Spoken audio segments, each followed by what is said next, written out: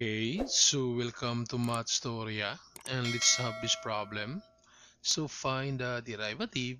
Then we have this given y equals 6 sine 3x times cosine 3x. So observe that on this given there is an identity, the double angle identity, that 2 sine A cosine A equals sine 2A. So on this given, this is A. Then since on this identity we have this 2, so we need to rewrite this 6 with 2. So we have now y equals, since 6 is equal to 3 times 2, then bring down sine 3x cosine 3x. Then observe this equation, which is equal to this equation, and that's equal to sine 2a, but on this given, a is equal to 3x, so therefore y equals 3 times sine 2a, so we have sine 2a and a is 3x, so y now is equal to 3 sine 6x. So we can find now the derivative using this equation. So we have y prime equals, so bring down this 3. Then for the derivative of sine, that's cosine. Then for the derivative of 6x, that's 6.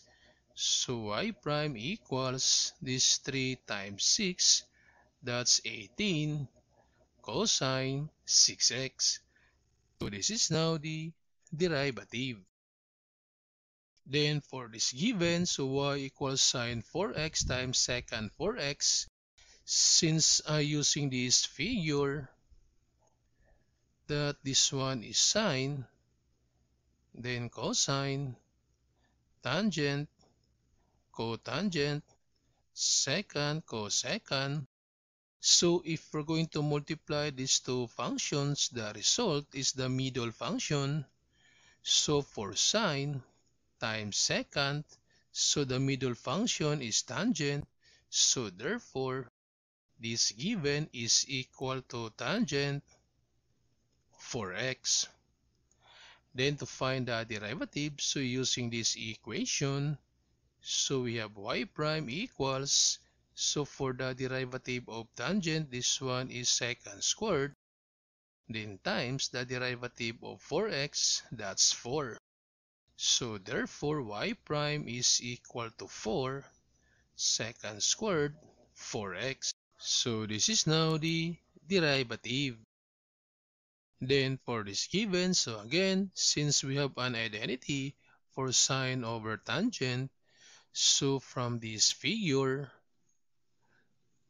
so this one is sine, then cosine, tangent, cotangent, this one is secant, and cosecant.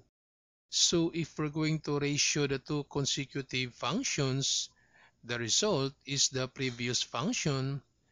So for sine over tangent, that's equal to cosine.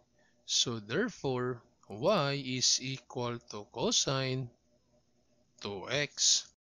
Then to find the derivative using this equation, so we have y prime equals the derivative of cosine, that's negative sine, then times the derivative of 2x, that's 2. So therefore, y prime is equal to negative 2 sine 2x. So this is now the derivative. Then for this given, so using the double angle identity, that cosine squared A minus sine squared A equals cosine 2A. So for this given, A is equal to 5x. So from this identity, so we have now y equals cosine 2a, and a is equal to 5x. Then y equals cosine 10x. Then to find now the derivative from this equation, so y prime equals, so for the derivative of cosine, that's negative sine, then times the derivative of 10x, that's 10. So therefore y prime is equal to negative 10 sine 10x. So this is now the derivative.